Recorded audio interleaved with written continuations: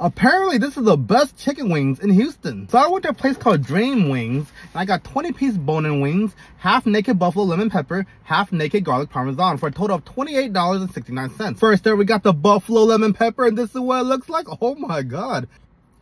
Oh, I can already tell you, this is a 9.2. This is a solid wing. It's just an explosion of flavor in your mouth. Like the lemon pepper itself is a little bit citrusy, a little bit sour. Then you got the pepperiness, which balances out the sourness. And then the buffalo flavor, it's a little bit sweet, a little bit vinegary, but has a nice kick that dances around all over your mouth. Next up, we got the garlic parmesan wings. Oh, like this is the garlic parmesan, and the parmesan is a little bit more pronounced. Like it's a very cheesy sensation, a little bit salty from the cheese, but also nutty too. And then you got the garlic flavor, which is ever so flowing around, a little bit pungent, a little bit peppery kick.